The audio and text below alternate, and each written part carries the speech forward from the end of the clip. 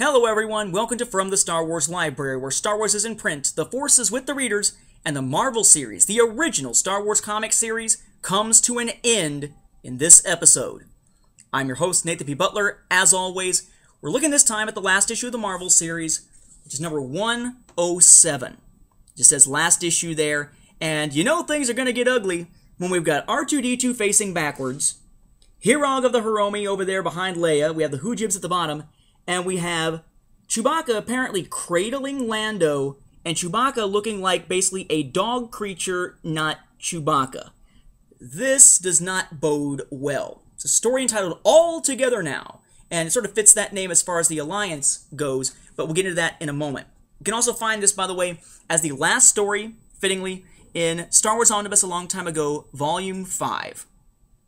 Now, this is another issue that's written by Mary Jo Duffy. It's the end of the series and the end of her run that she's been on for quite a while now. And it also includes the regular artist, or recent regular artist, Cynthia Martin's work.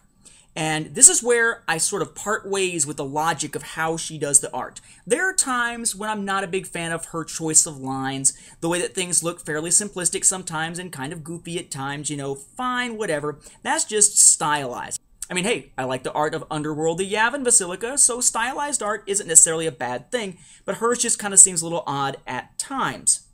Well, we get her art again this time, and let me show you the first page of this. Check out this rebel character. Hunkered down on Saijo, which is actually a planet we saw back a while ago. He's hunkered down on Saijo from Cat's Paw, ready to deal with incoming, perhaps, invaders, Toffs. He's got a big old cannon there. He's all buffed out. Has that long hair with the bandana, very Rambo style, right? Fabio with a gun. A BFG. So who is that character?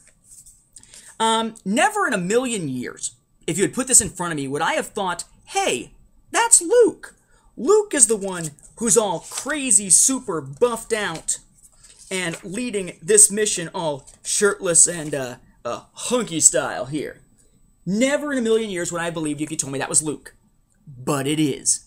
Cynthia Martin has somehow decided that Luke very quickly got super, super buff, decides to run around with no shirt, has long hair all of a sudden, and a bandana. I'm assuming this is meant to happen further along after the previous stories than we were usually led to believe in the modern EU type times, but really, that's really pushing it for Luke. And a lot of things we get here are sort of the characterizations of groups thrown together, like that art, that don't necessarily seem to fit together, but must fight together to win the day.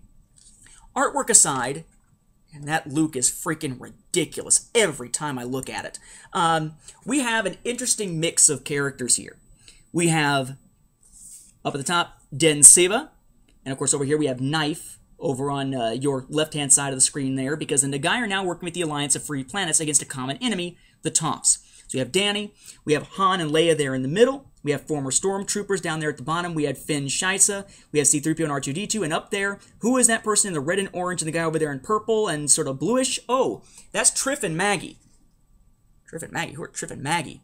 Yeah, from back in Touch of the Goddess, those two anonymous, all of a sudden out of the middle of nowhere, look, there's these two X-Wing pilots for the Alliance that they're, you know, counting down to destroying the planet to save Lando. All of a sudden, they're there. Well, here they are, and apparently they've hooked up because they make a note about how those two were former Imperials. They were welcomed into the fold, and now they're getting together. So what about the Nagai? Are they welcome fully? And is it possible for Den Siva and his obsession, I guess, with Danny to eventually wind up with love between them, despite the fact that she hates him for killing Kiro? No, seems very unlikely, but they at least understand each other. They're traveling together despite the fact that they have this weird, complex relationship because they understand each other better than others could understand either of them. They're sort of both outcasts in a way from their own people. The idea here is we sort of have a Battle of Endor type of moment going on here. The Toffs have resettled their leadership on Saijo, which they've blown to Kingdom Come mostly, but they've resettled in a building on Saijo as their new palace. And Prince Sereno, interesting but no direct connection to the planet, slightly different spelling here, Prince Sereno is there on the planet. The Toffs, one of their decadent things is that they've always believed that by making a military leader of their heir, they teach him responsibility and imbue his future subjects with respect for his heroism. So the heir of the Toffs is there, I guess, the leader in this activity here, in this part of the galaxy. So if they can get to him, take him out, cause him to give up, or cause him to surrender, that would be the end of the Nagai-Toph War, and the end of this conflict that's been raging, apparently at this point, for only less than a month.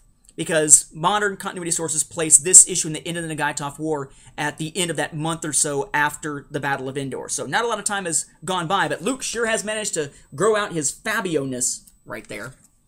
So they wind up setting a trap, this group, setting a trap for the Tophs. They wind up raiding the Toph facility, take out a couple of guards along the way, and use them as hostages, essentially. Lando and Wedge, yes, Wedge is finally back in the series there from being gone for so long. He's there in the blue.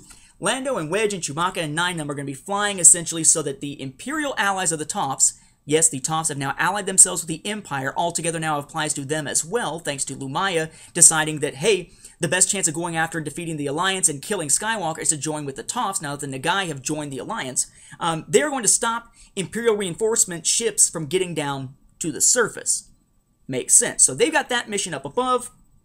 We get essentially a direct assault while Lumaya is there meeting with Prince Sereno of the Tophs. We get a direct assault in which they sneak in as supposed Nagai prisoners. Leia and Danny essentially dressed as women in dresses and such, like a courtly women in dresses and such. And they just open up an all-out assault in the throne room against Prince Sereno.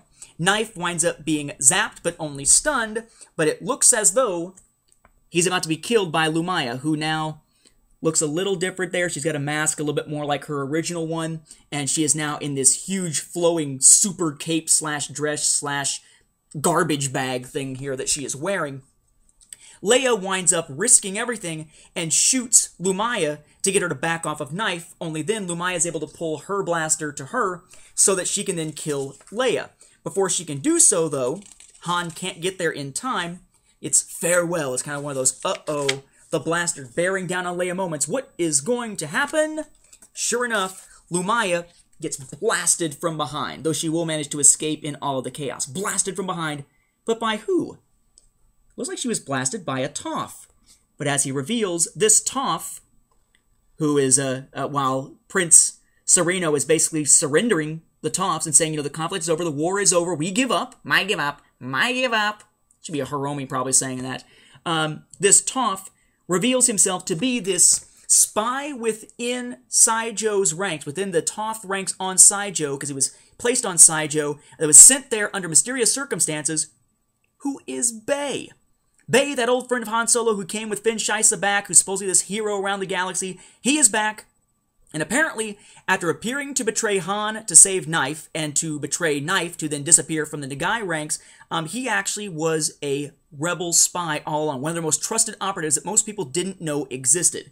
He was there, he emerges, saves Leia by blasting Lumaya, and in a very, very quick wrap-up to the story, our characters have a quick conversation about how, hey, Bay, you're back, it's good to see you here, it's good that you were here to save your brother, and Bay's like, yeah, you know, I got two brothers. Han, there's Knife, my half-brother, and there's you, who I helped so much as a kid, who I think of as a brother. And things wrap up here with essentially Leia saying to Han, it's wonderful. Do you know what this means? And this shot down there with Luke, apparently very short, also with his crazy Fabio hair, saying, sure, for the first time in a long, long time, all of us, as races and as individuals, have a fair chance at making peace. And I hope, no, I know, we can do it. No, may the Force be with us, or the Force will guide us, or anything, the Force will be with us always? Nope. With that, the Marvel series comes to an end.